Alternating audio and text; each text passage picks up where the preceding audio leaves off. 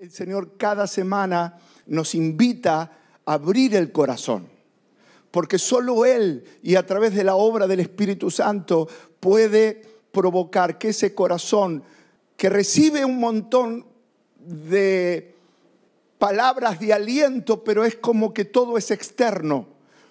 Durante la semana o durante los días siguientes, la persona no ve cambio, no se traduce en una vida victoriosa. Y es por eso que Dios nos llama a abrir nuestro corazón, a tener un buen corazón, a preparar nuestro corazón. Recuerden que hace unos meses atrás hablamos de Esdras en uno de los sermones acerca del Antiguo Testamento. Esdras era un hombre estudioso de la ley de Dios, era un escriba, era una persona comprometida, pero vivía en Babilonia, vivía deportado. Ustedes saben que Israel en una etapa por 70 años salió de Jerusalén y fueron llevados miles de kilómetros fuera de lo que es Israel hoy a causa de su dureza de corazón, de su incredulidad, de haberse apartado de Dios. Vino Nabucodonosor y terminaron cautivos. Pero dentro de toda esa gente que estaba en otra región, viviendo otra cultura, estando rodeados ya no de la danza, es más, uno de los salmos, el otro día lo estaba leyendo, el salmo donde menciona el salmista que dentro de las calles de Babilonia, donde estaba Nabucodonosor, se les preguntaba a los hebreos: ustedes son conocidos como una nación alegre, como una nación que cantan, una nación que adoran. ¿Por qué no adoran en Babilonia? ¿Por qué tienen sus instrumentos colgados de los árboles? Porque ellos habían perdido la esperanza de volver a Israel. Habían perdido la esperanza de dejar esa nación tan lejana y volver a la tierra de sus padres, a la tierra de Abraham. Entonces se olvidaron, se alejaron, se desilusionaron, perdieron la esperanza. Pero dentro de ese pueblo había gente que preparó su corazón y que estaban en sus pequeñas casas, tal vez como pequeños carpas, lugares muy humildes, porque así vivían los esclavos. Y ahí con una vela leían la palabra de Dios. Otros la habían olvidado. Pero este hombre dice que escudriñaba y preparaba su corazón y le seguía creyendo al Dios de Abraham, al Dios de él, aún estando lejos. Siga creyéndole a Dios porque su esperanza no avergüenza. ¡Wow! Entonces,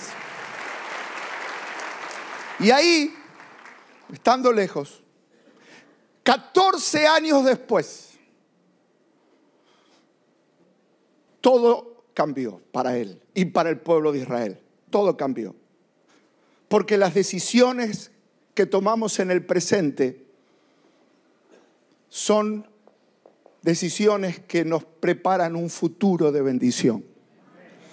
Y el presente de ese hombre era triste, conjuntamente con todos sus hermanos que habían sido quitados de su nación.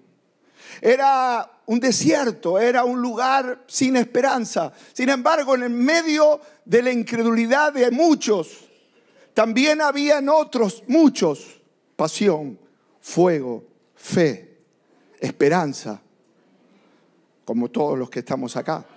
Porque la esperanza en Dios es lo que te ayuda a atravesar cualquier desierto. ¿Por qué?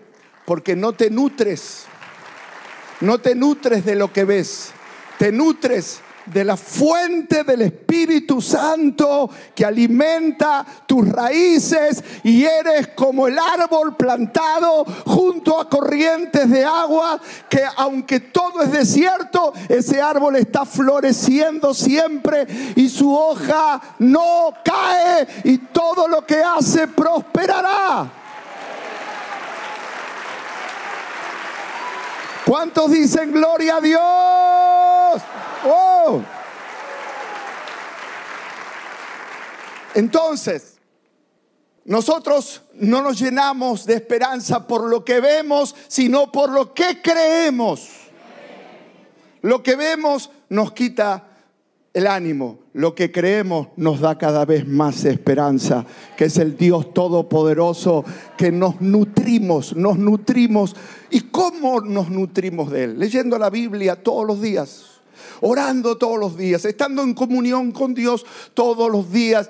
Es allí como ese hombre que leía la palabra, que escudriñaba la ley de Dios.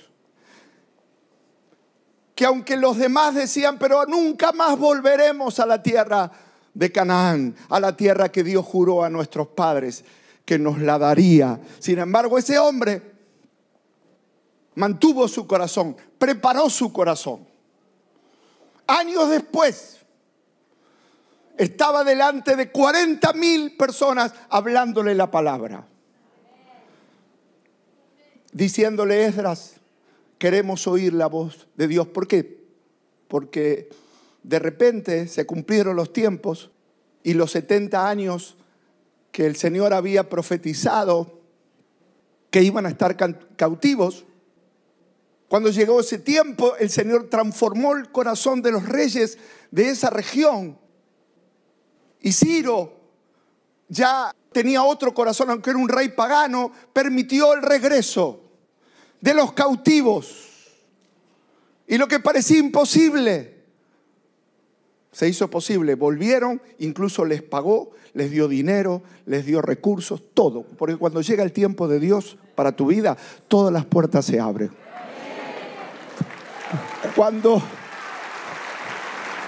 Cuando lo haces en tu fuerza, estás a las patadas. ¿Cuándo me va a ir bien en la vida? Tratas de abrir las puertas a la fuerza. Cuando llega el tiempo de Dios, todo el favor de Dios viene de tu lado. El rey viene de tu lado. El favor de Dios hace que las cosas sean más fáciles. Confía en los tiempos de Dios. Si le va a dar ese aplauso, déle ese aplauso.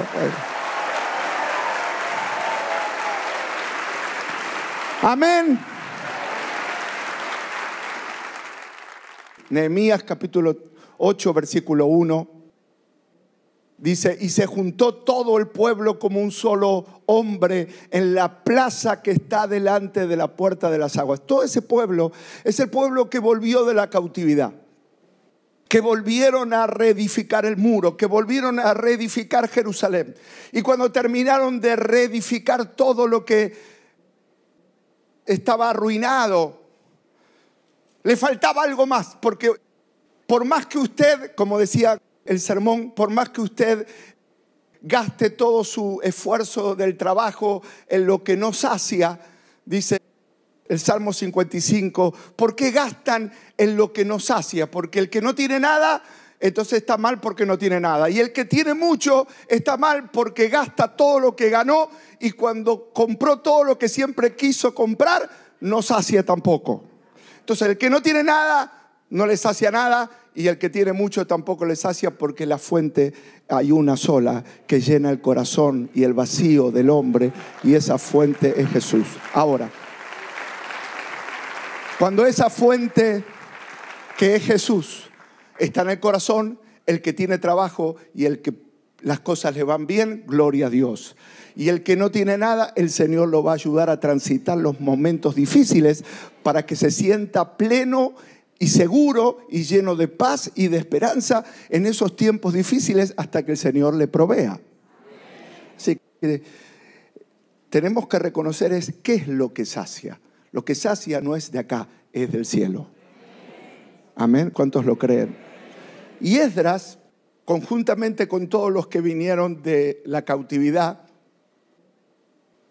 un día le dijeron: Esdras, háblanos lo que necesitamos oír. Y el escriba Esdras les trajo la ley de Moisés. Y ahí estaba en un púlpito de madera que habían hecho, y él empezó a hablarles a todos. Versículo 5 dice: y abrió pues Esdras el libro. ¿Sabe qué libro? El que usted tiene ahí en su casa y no lo lee. Ese libro, el libro de Dios, Les dijo, nos hemos olvidado de Dios, por favor, vuélvenos a hablar del libro.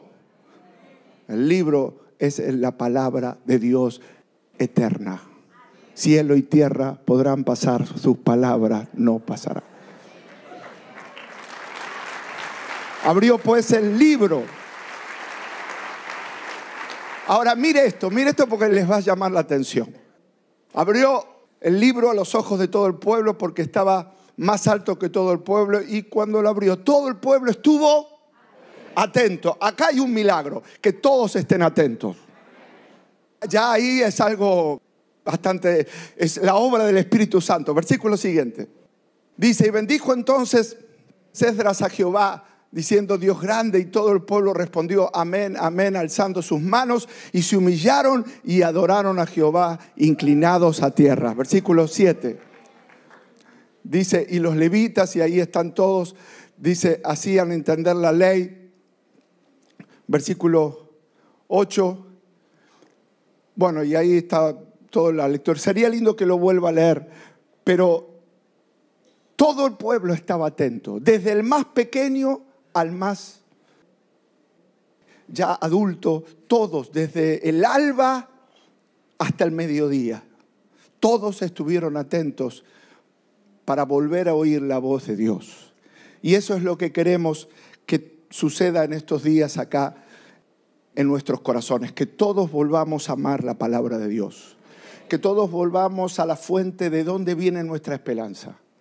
Y yo quiero hablarles de cómo Dios produce esperanza en nuestros corazones, porque lo que sucedió con Esdras es un ejemplo más bíblico de historias de gente que tuvo su esperanza en Dios y luego vio lo que esperó cumpliéndose.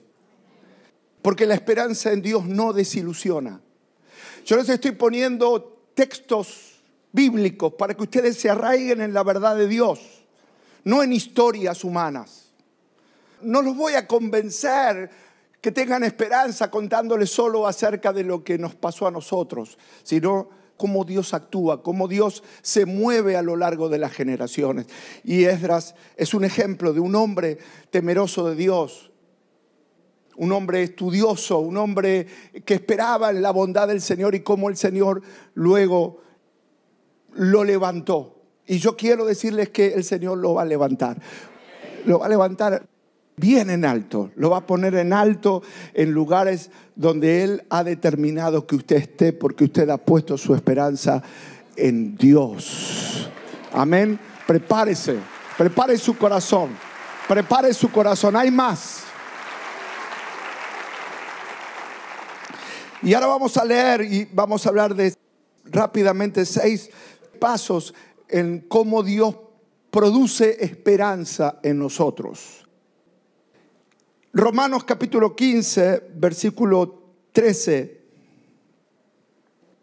Dice, le pido a Dios, fuente de esperanza, que los llene completamente de alegría, en la Nueva Traducción Viviente, y de paz, porque confían en Él.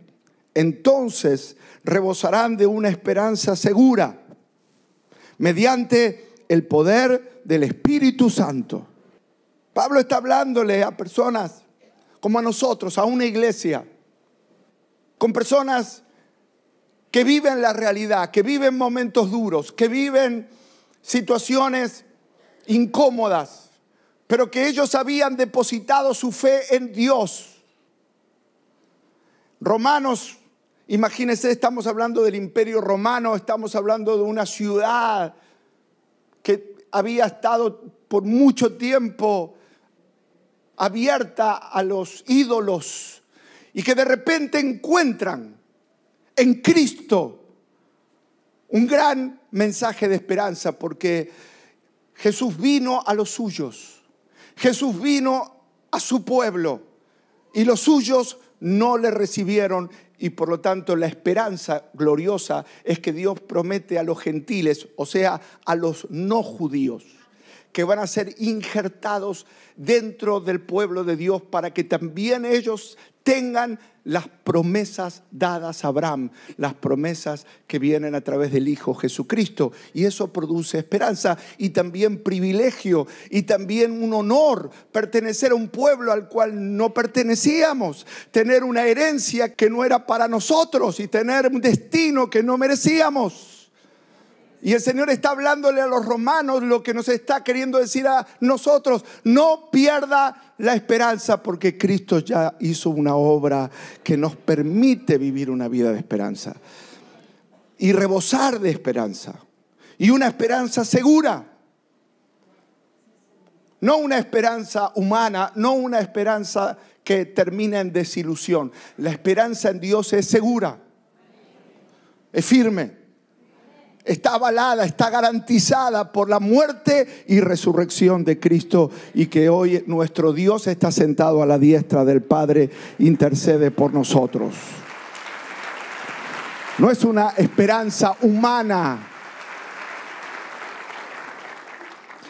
Entonces, lo primero que tenemos que saber para entender lo que produce esperanza en nosotros, lo primero es que esa esperanza es la esperanza de Dios. Es Dios el que da esperanza.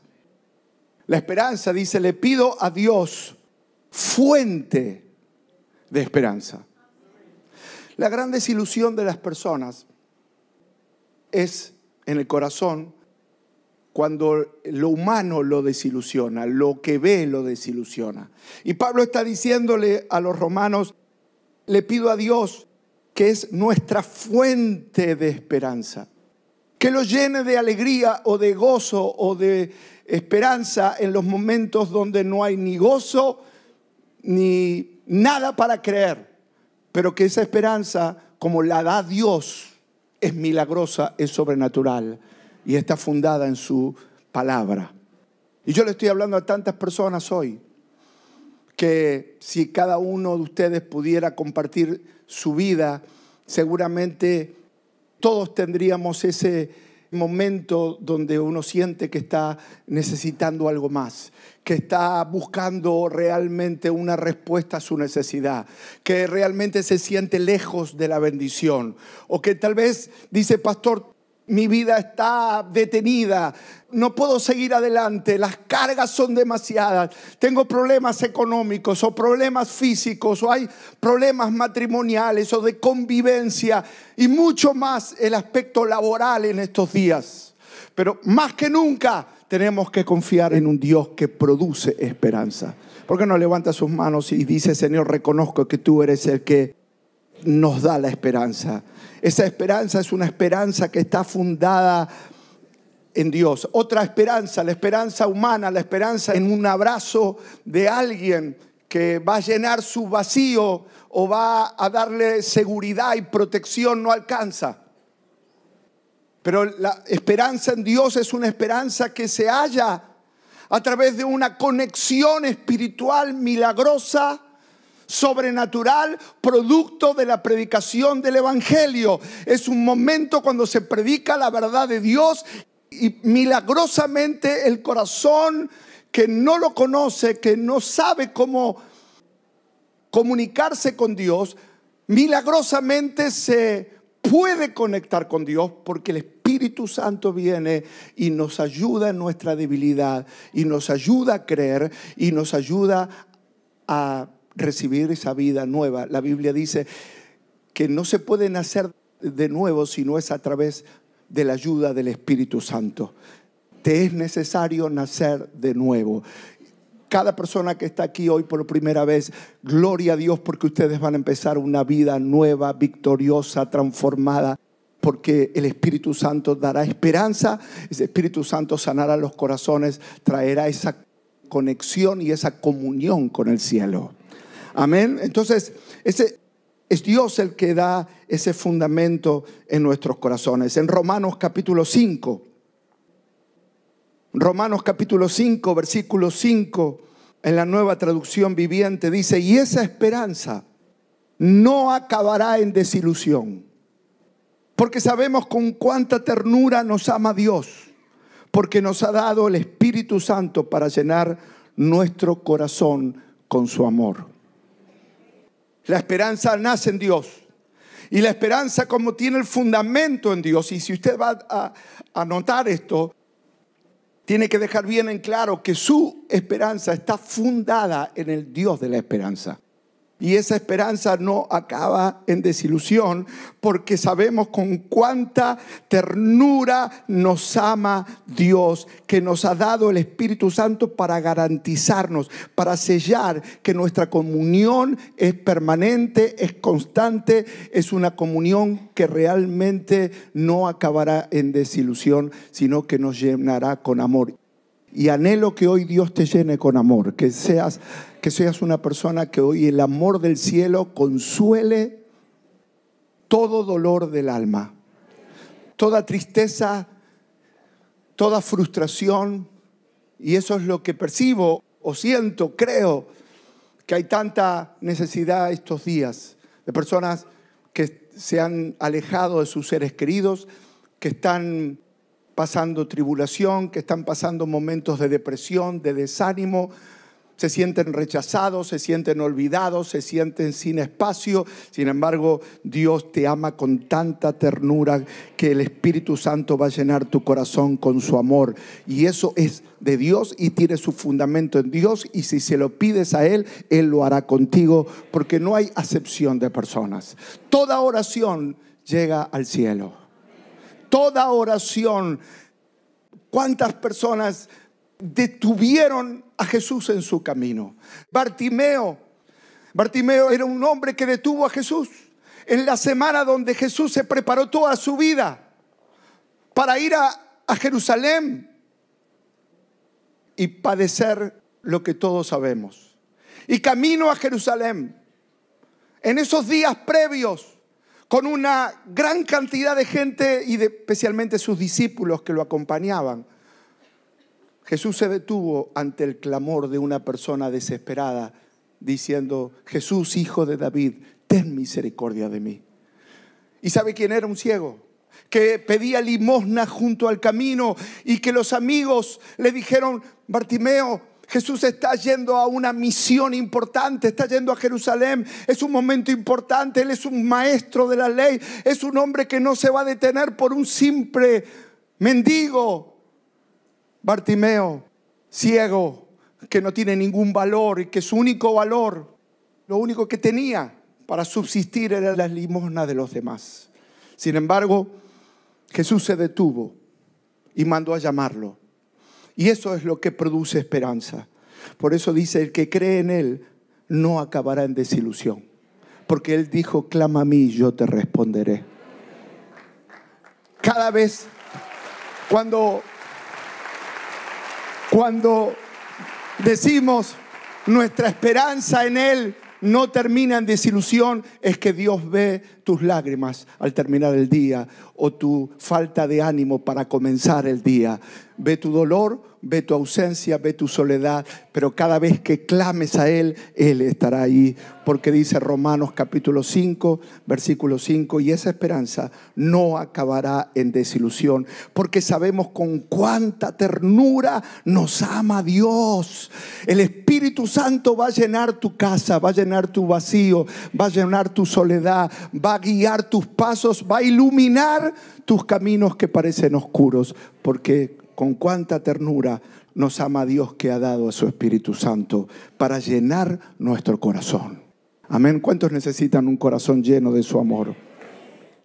La Biblia dice que esa esperanza está fundada en Dios, y Dios es un Dios de esperanza. Lo segundo, dice la Escritura, que el Dios de esperanza habla palabras de esperanza. La palabra de la Biblia es una palabra que se va a cumplir, porque son palabras de esperanza. Y Pablo está hablándole en este libro de Romanos, en el capítulo 15, y está diciéndoles: qué glorioso lo que ustedes experimentaron allí en Roma, o en el país donde está llegando la palabra, porque ustedes son gentiles, pero oyeron una palabra de esperanza. Y esa palabra de esperanza era una palabra de los profetas que decían en el libro de Isaías que del tronco de Isaí, que de la raíz de David iba a venir el Salvador. Y ese Salvador iba a ser quien permitiese que todos los gentiles, hablándole a Roma, también conocieran a Jesucristo como Salvador. De allí la carta a los romanos. Cuando uno lee la Biblia, lee palabras de esperanza. El Dios de esperanza nos habla palabras de esperanza.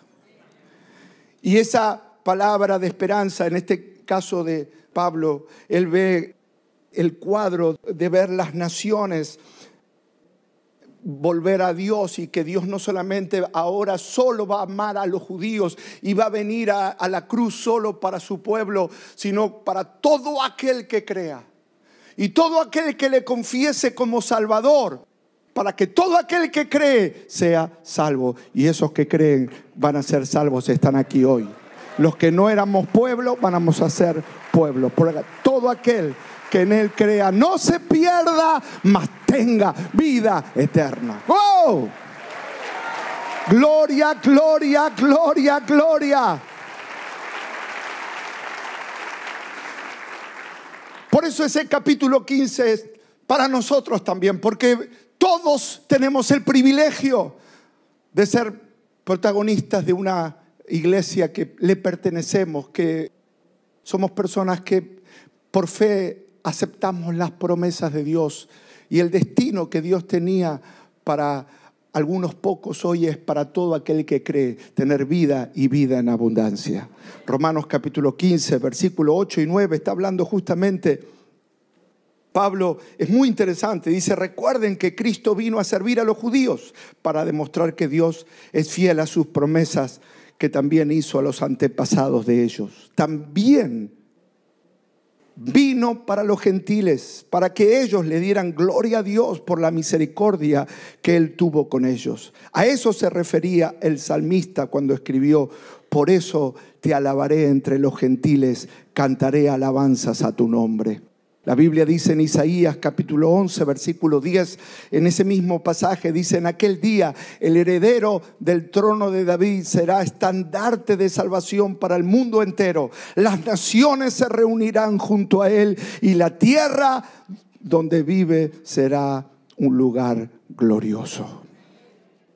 Hermanos, Dios estaba hablando palabras de esperanza y estaba hablando de las naciones volverse a Dios. Anhelamos que dentro de esas naciones que se refiere Pablo, y por supuesto se ve proféticamente cuando leímos en Isaías: ensancha el sitio de tu tienda y las cortinas de tus habitaciones sean extendidas, y no seas escasa, porque te extenderás.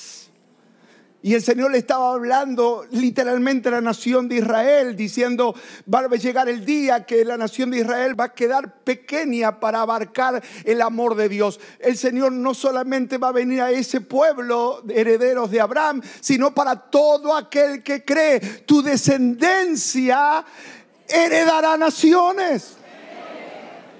Y también habla a nosotros: no te quedes estrecho, no te quedes limitado, porque el Dios de esperanza hará que tu fe se expanda y que la bendición crezca y que tu descendencia sea bendecida. ¡Wow! ¿Cuántos dan gloria a Dios?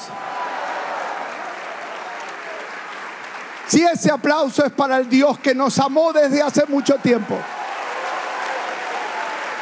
Un Dios que nos amó desde hace mucho tiempo y que habló palabras de esperanza.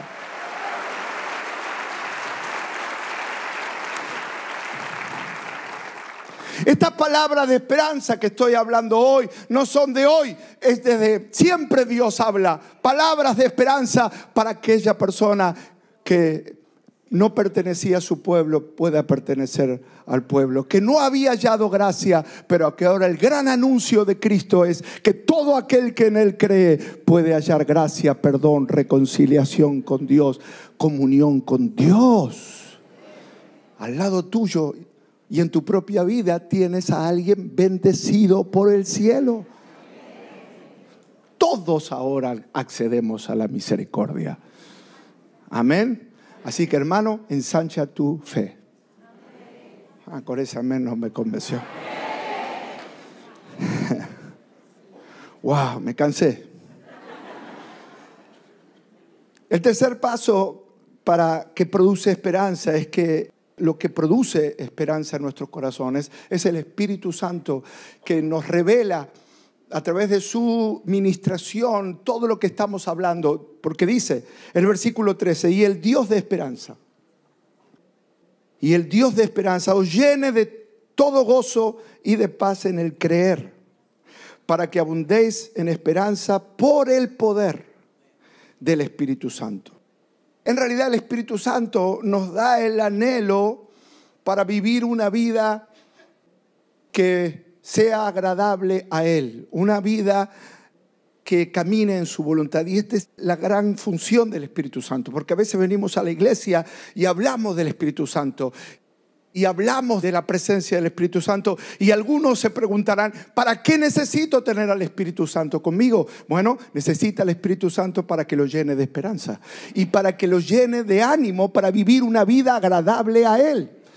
Eso es lo que tenían los profetas. Los profetas, o los antiguos hombres en la historia, vivían en un mundo pagano, contaminado, pero el Espíritu Santo estaba sobre ellos y tenían el anhelo de conservarse para Dios, aunque los demás se habían apartado. Entonces el Espíritu Santo hoy no solamente está con nosotros, está en nosotros. Necesitamos al Espíritu Santo, porque el Espíritu Santo es lo que nos da la voluntad de vivir una vida agradable a Dios, la voluntad de adorar, la voluntad de venir a la iglesia. No es humana. El ser humano no quiere venir a la iglesia, no quiere oír un sermón. La voluntad del hombre es rebelde para con Dios y no le importan las cosas de Dios. Pero el Espíritu Santo hoy nos dio el ánimo y el deseo de venir diciendo: tienes que ir a la iglesia, porque tienes que adorar a un Dios de esperanza y tienes que llenar tu corazón de esa palabra de esperanza. Y yo voy a derramar mi presencia en el medio de tus desiertos.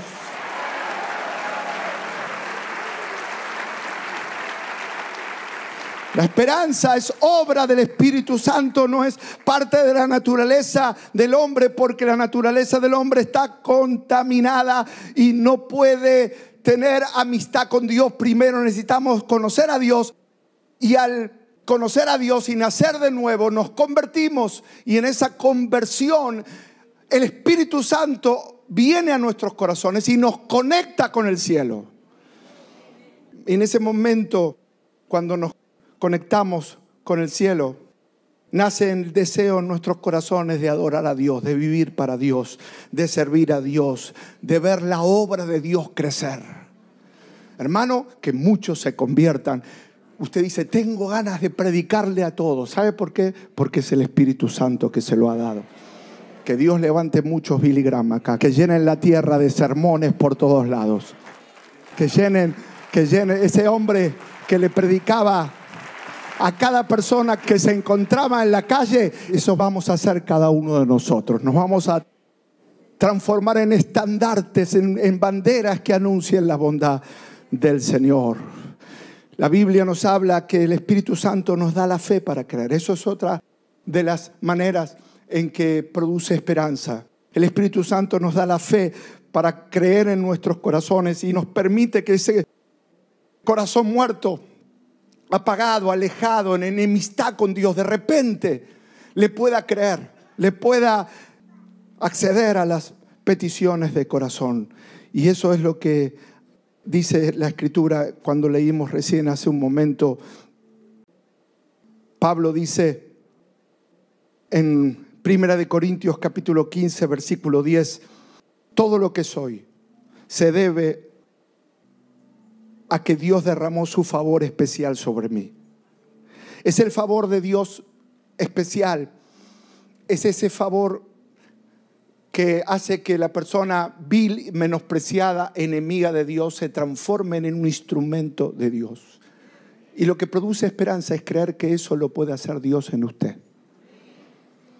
Usted dice, es verdad, pastor, yo le fallé, yo me olvidé. Yo soy una persona que si usted no me habla, no me exhorta a amar a Dios, humanamente soy rebelde, soy una persona endurecida, no soy una persona fiel por naturaleza. Pero es por eso que necesitamos el poder del Espíritu Santo, que nos ayude a creer que Dios puede hacer con nosotros lo que hizo con Saulo. Saulo dice, testifica, dice, todo lo que soy, todo se debe a que Dios derramó su favor especial sobre mí, su misericordia especial. Y oro que usted crea eso. Créale a Dios que Él tiene gracia, perdón, una vida nueva para usted. Y cuando eso pase, y cuando eso suceda, ese favor especial no fue sin resultados. Pues he trabajado mucho más que cualquiera de los otros apóstoles, dice Pablo, pero no fui yo, sino Dios, quien obraba a través de mí por su gracia. Pablo dice, todo lo que Dios hizo en mi vida, en realidad no fui yo, fue Dios que lo hizo a través de mí. ¿Cuántos en esta mañana le pide al Señor, Señor, dame esa fe para creer en esa esperanza, en esa vida, que realmente tú puedes hacer una obra grande en mí? ¿Cuántos anhelan que esas palabras de esperanza? ¿Cómo encontrar palabras de esperanza? Dios dice que Él habla palabras que producen esperanza. Las historias de Esther, la historia de una de las tantas esclavas, como decía recién, que fueron llevadas cautivas, terminó siendo la reina, porque había sido llamado toda su vida para un momento como ese y salvar a los judíos que estaban deportados, de ser exterminados de la faz de la tierra. Una mujer de las tantas personas que se sentía perdida en el mundo, pero que sin embargo Dios la había señalado con un destino, y ese dedo de Dios te señaló a ti también. Dios tiene planes para ti. Dios tiene planes para ti, para tu casa, para los hijos de tus hijos. Por más que vivas en el infierno que estás viviendo, el Señor te preparó para cosas que Él diseñó, porque a los que aman a Dios todas las cosas ayudan a bien. Esas son historias de esperanza. Esas son historias que inspiran. Esas son historias que nos dan un espíritu nuevo, un oxígeno nuevo en un mundo de malas noticias. Las palabras de un Dios de esperanza, o mejor dicho, el Dios de esperanza habla palabras de esperanza. Dígalo otra vez conmigo. El Dios de esperanza habla palabras de esperanza. Isaías dijo un día, vendrá de la raíz de David el Salvador. Lo dijo 700 años antes que ocurra lo que ocurrió en Navidad, en Belén. Quiere decir que Dios habla palabras de esperanza, pero como la esperanza de Dios no desilusiona, aunque tardare, llegará. Así que, hermano, ¿qué tenemos que hacer? Tarea para el hogar: leer palabras de esperanza todos los días. Porque si usted lee la realidad dice, wow, ¿en qué mundo estoy viviendo? Y no termina con esperanza, termina desesperanzado. Por supuesto tiene que estar informado de la realidad, pero luego dice, bueno, voy a dejar al lado esto y me voy a llenar de la esperanza que viene por el Espíritu Santo, la fe para creerla. Amén. Y entonces podemos enfrentar el día diciendo, yo sé que el Dios de esperanza me ha dado su Espíritu Santo para generar en mí un gozo y una paz sobrenatural. Por eso dice, ruego que por el poder del Espíritu Santo Dios les dé una paz sobrenatural, producto de su esperanza en Dios.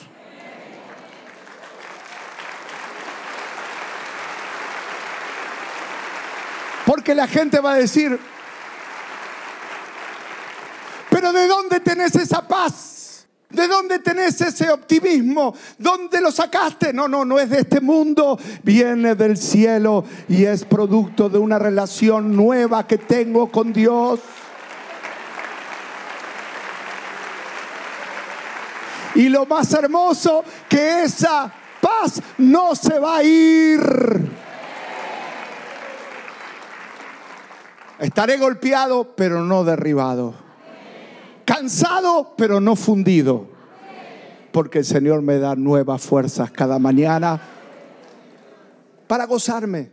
Sea que tenga mucho o que no tenga demasiado, pero mi fuente es la esperanza que tengo en Dios. La comunión con Dios, la relación con el Espíritu Santo.